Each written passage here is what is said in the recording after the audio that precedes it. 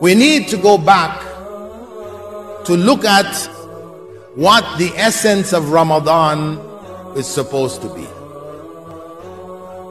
And it is not something which is philosophical, difficult to understand, only people of higher learning and knowledge can grasp.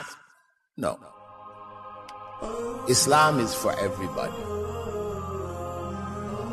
Allah provided this way of life for everyone. So He made it very clear in the Quran, in His final revelation to humankind. He made it very clear, crystal clear, what is the soul of Ramadan. What is Ramadan all about? So we would not have any confusion in our minds regarding it. He said,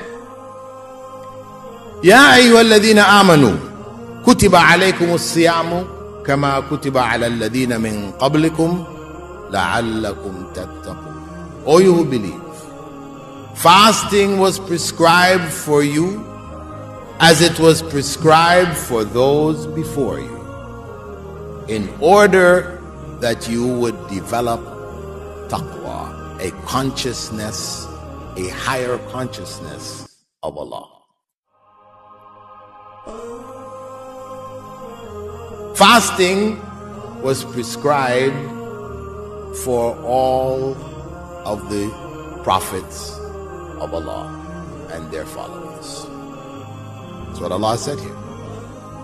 For all those who came before you, it was also prescribed. And even till today, in the corrupt scriptures, in the hands of Christians and Jews, we do see clear statements that Jesus, Moses, fasted 40 days and 40 nights, eating nothing and drinking nothing. Still remains. And in the other religions, in Hinduism, Buddhism, all the others, which are corruptions from the original message which Allah sent to those people in those places, they all have fasting prescribed. This is the goal. This is the goal. It is to raise our consciousness of Allah.